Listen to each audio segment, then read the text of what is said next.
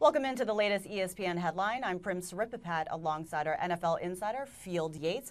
Well, Thanksgiving is typically a day filled with gratitude, joy, love, and it will be anything but on Ford Field when the Packers take on the Detroit Lions. Obviously, there's a lot of animosity between these two teams, but adding some fuel to the fire, Packers offensive lineman Josh Sitton called the Lions a dirty team. He was particularly talking about the defense. What do you make of his comments? Well, we all remember 2 years ago when Ndamukong Suh stomped on the chest of Evan Dietrich-Smith, the Packers starting center, and that was a play that will probably forever live on in Thanksgiving infamy. And we know that the Lions have in some ways earned this reputation of dirty plays because of plays like that. Now, that being said, I think that this is just adding more juice to a rivalry that probably didn't need any extra motivation for either side. I think that if you look at the quarterback situation in Green Bay, I think the offensive linemen are being very careful about making sure they have 5 layers of protection set up for whoever is a starter for the Packers. Yeah, and this game is really important. If the Packers do win, that's going to put them ahead of the Detroit Lions. You talk about their QB situation. Aaron Rodgers most likely will not play on Thursday, so it's between Scott Tolzien or Matt Flynn.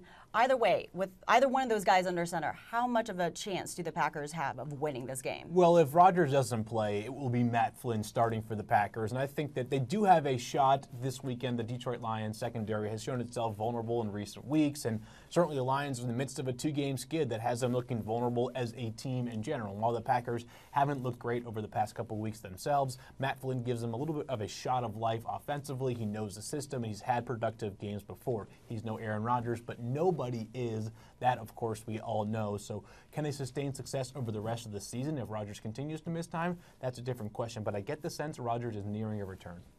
Ever since Rodgers went out, though, the landscape of the NFC North has really changed. He went out. You also have the Bears. Jay Cutler has been out. Minnesota Vikings, they have struggled. How come the Detroit Lions have not created more separation compared to the rest of the teams? Because they are the only team in this division that has really remained intact. Yeah, and they really should have gotten wins over their past 2 opponents. They were up big against the Pittsburgh Steelers going into halftime, and that's a game that they should have won, even though it was on the road in some adverse conditions in the rain. And then last week, frankly, you should be beating teams with 2 wins like the Tampa Bay Buccaneers, and the Lions have no one to blame but themselves because, as you said, they should have created the gap between themselves and the rest of the division, given that their 2 closest competitors are both or have both been without their starting quarterbacks. But all of a sudden, here we are, 5 games left, and really 3 teams are in the mix for that NFC North Division title. It should be a great end of the regular season. Should be a good game. Kickoff is at 12:30 on Thursday. Of course, you guys will talk about later. So be sure to catch Field Yates and the rest of our football analysts on NFL Insiders on ESPN. That's at 3 p.m. Eastern. For Field Yates, I'm Prim Saripapat with your latest ESPN headline.